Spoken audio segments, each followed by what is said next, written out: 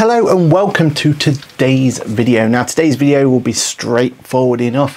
What we're going to do is a quick look at the payroll functionality within QuickBooks Online. Now why is payroll important? Well, payroll is going to be important if you have to pay yourself.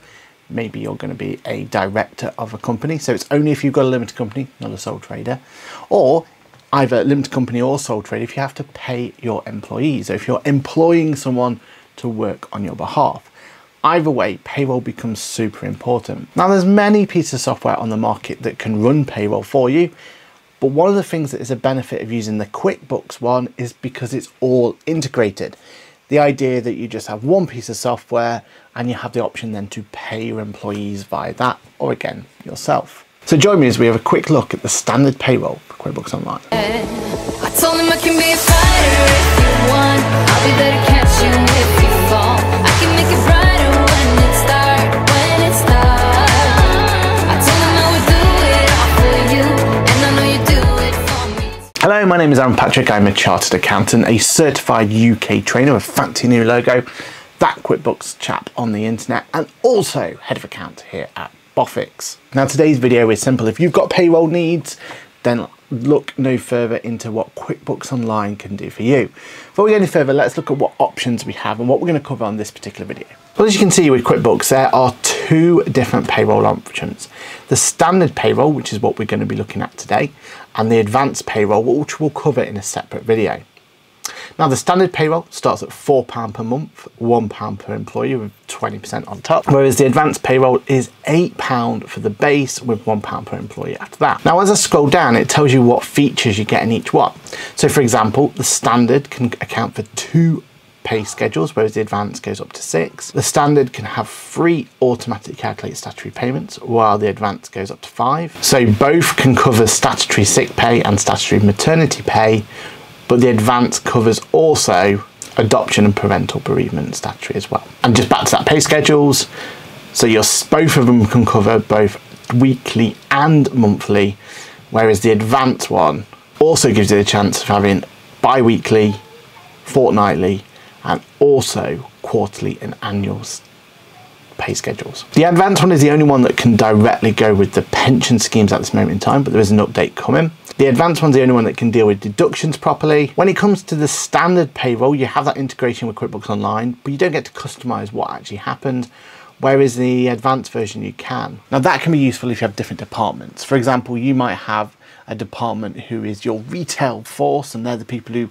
work for you in the actual shops that you have, and then you might have a warehouse force as well. Well, on the advanced one, you'll be able to distinguish between the two, and they could be posted to different cost centers, and you'll basically have more control of what gets posted into QuickBooks Online. Whereas in the simple one, you're just going to have the opportunity to post that one cost to there. And if you want to, you can split that cost out, but you'd have to do that manually. They both now get a self-service employee portal, which is really important. They both have the opportunity to have time tracking, but it is an add-on for the standard version. There's HR functionality within the advanced one, and not in the simple. The HR functionality is mainly around leave management, rotas and everything like that.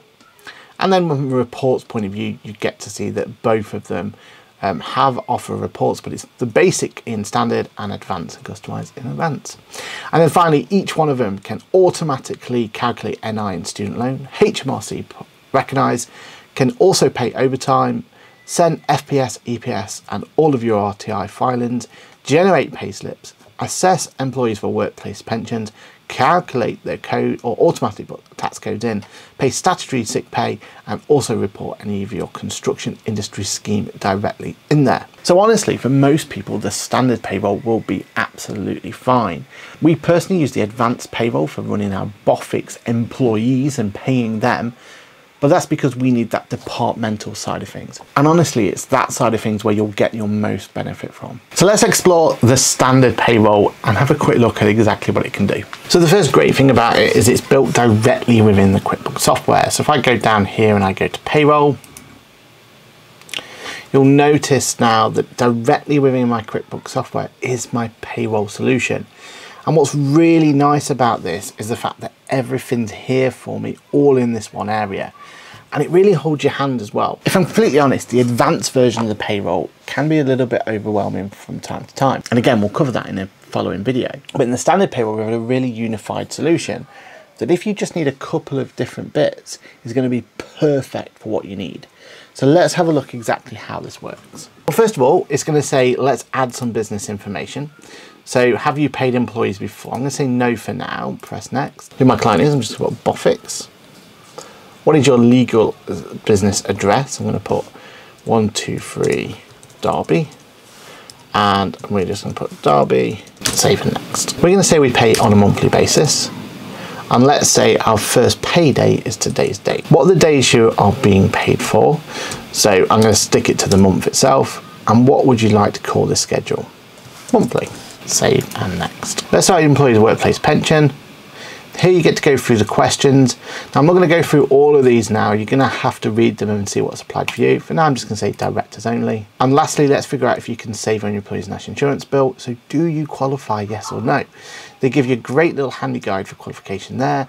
And if not, you can say, yes, I qualify, or no, I don't. I can say, yes, I do for now. And no, no state rules apply. Success, we're all done.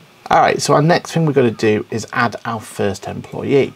And this is where I've really liked the way this feature works, because here I've got all of these people and I'm going to add a brand new employee though from scratch. I'm going to say Aaron, Patrick, and I'm going to invite them to put it in themselves. And if like magic, I'm now going to show you what happens when your employee accepts the email. So why is this step important? Well, this is the step that makes sure that all you need to do is send an email to your new employee and they can fill in all the information, which is a great time saving, definitely, but more importantly, it means that everything's accurate because it's your employee that's responsible for making sure everything's included. So here I'm putting my name, my gender, my date of birth, my address, my national insurance number, the date I was hired, and which applies to me. So I'm going to say it's my first job. And then from here I can see what pay slips I've got, any documents that I've got, and I can see all this information from here. So let's go back to the main one. So what I'm going to do now is I'm going to go in and go back into my employee and have a look at it. And from here I can say all my tax information. So at the moment I don't have a tax code on a national insurance letter, so I'm going to put A, and I'm going to put 100L for example, but you need to make sure that's correct. And I'm going to put cumulative, press save. Employment details, I'm going to say no to paid irregularly. Pay type, I'm going to say is salary. I'm going to say the salary is £30,000. Typical working days, Monday, Tuesday, Wednesday, Thursday, Friday. Paid by that, and my contracted hours 37.5 hours a week. That sounds good to me. Payroll ID looks good to me. Start date looks good. Press save. And my actions up here is I can put an additional pay in, I can put deductions, I can put employee leave, mark as leaver, or I can delete this employee. So that's set my employee up. So how do I go about paying my employee for the first time? Well, I go to my payroll area, and it said here basically, if I go through this guide that I've got here, add your business, create your employee payslip, I'm going to pay my employees. I'm going to say where I paid it from. So let's say from the current account, press save. Saying I've got some missing information that I need to complete. I'm happy with that now. Okay, so when I go into my payroll, it's going to tell me if there's anything needed, but also it's going to tell me what I am about to pay them. So I've got these figures that have come in through here. What I need to do though is I also get a nice little calculator for furlough. So that's really handy, and it's going to prompt me when my pay date's going to be. I can edit an individual payment for someone. So at the moment I've got the salary coming in. I can add any bonuses, I can add any deductions. Press done. And if I need to add another employee, I've got the option here. I can add a bonus on. So let's say I've got a bonus, call it bonus, press save. Let's say it's a signing on bonus. I can say that I've got some mileage reimbursement as well to worry about.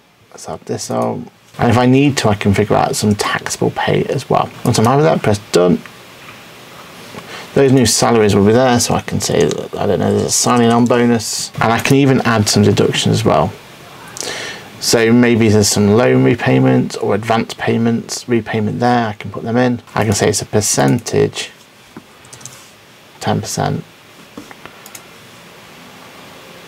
And press done. And then what it's going to do is automatically calculate my tax and deductions, figure out my net pay for me and tell me what my payroll total is going to be in the top. Once I'm happy with that, press review payroll.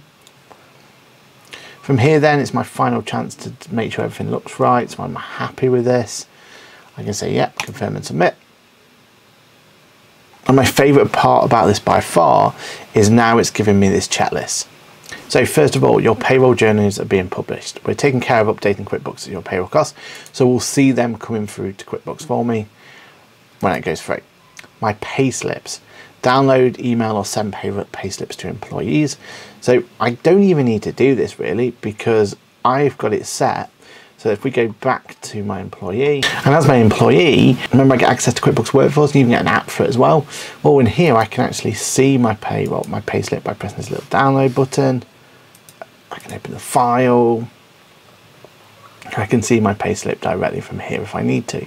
And finally, my option then is to submit my FPS. Now the key thing is this payroll history here. It tells me that this is incomplete because I haven't actually submitted it. If I go back into it, it's because I haven't actually submitted the FPS yet. The rest of the screens are giving you a handy hint. So it's telling me my next payroll is in 31 days. And I can manage this accordingly if I want to. If I want to edit my schedule for it. I can see what HMRC reports will let you know when they are due. So make sure we file them on time. We get nice COVID options here, so it's telling us about job retention, statutory sick pay, and we could keep an eye on our workplace pension here as well. I also have my employee section where I can see which employees I've got active at any point, and I can go through and activate the employees if I need to. And if I need to get rid of an employee, I literally click into them, and from there I can see pay slips they've got, any documents they've had, and options here is mark as leaver. I can even put employees leave if they've gone on statutory or any unpaid leave. In my settings, I now have a payroll section. And in here, I can go through my pay schedule at the top to make sure I'm happy with it. I can make sure my HMRC files are in there and automatically set it to submit to HMRC for me. That's quite important actually. That works really well. I've got my PAYE reference. I've got my employer NI and small employees relief if I want to go and claim that one. Yes, I qualify. Answering these questions to make sure I'm allowable for it. I can put my pension information in, and I can also say where my journal is going to go. So there we have it, a quick look at the payroll. Now, as you can see here, it does everything a simple payroll would require. Now, there are a few limitations that are worthwhile making you aware of.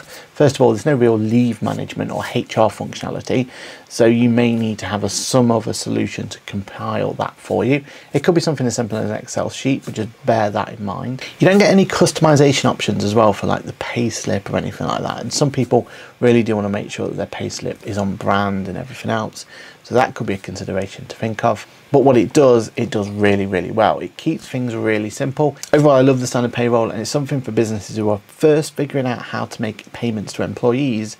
It can be the best way of doing it. But what are your thoughts? I'd love to know below. Have you used QuickBooks Payroll? Are you happy with it? Is there anything else that you think people should know about? Now remember, this is the standard payroll. We're going to have a look at the advanced payroll as well, but also let me know below if you want a more detailed look into the standard payroll. This was always supposed to be a quick overview, just so people can see it, just so people can be aware of it. But if people would like to see it in a bit more detail, let me know below, and we'll do a more deep dive into the world of standard payroll. But I think more importantly is going to be looking at that QuickBooks Advanced Payroll, because I think that's most of the decisions people are going to make. Do they go standard or do they go advanced? Which one is right for them? Overall, it's a thumbs up for me for those clients who just want a really simple payroll solution that's beautifully integrated within QuickBooks Online. And one of the good things is it's been updated quite a lot recently. If you go through the actual update schedules of what we've done and you listen to our podcast, QuickBooks Labs, we commend quite a lot of how QuickBooks is always putting some updates into their payroll solution. And it seems to be the payroll standard one that they've been putting the most amount of updates to lately, with things like the employee portal and things like that, just to make life so much easier. Okay, with that is all I've got to show you with the standard payroll. If you are looking to get the payroll yourself and the copy of QuickBooks Online, don't forget to use the links below for some nice little discounts on both of those products. Head over to the Bofix e-store using the links below, and you'll be able to get some nice discounts on QuickBooks Online and QuickBooks Standard Payroll. My name's been Aaron Patrick. It's been an absolute pleasure to do this video for you. Hopefully you're now a little bit more wiser in terms of what QuickBooks Standard Payroll can do for you and your business.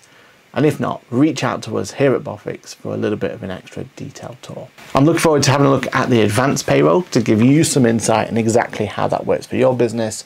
But until then, I will see you in the next video. Bye for now. I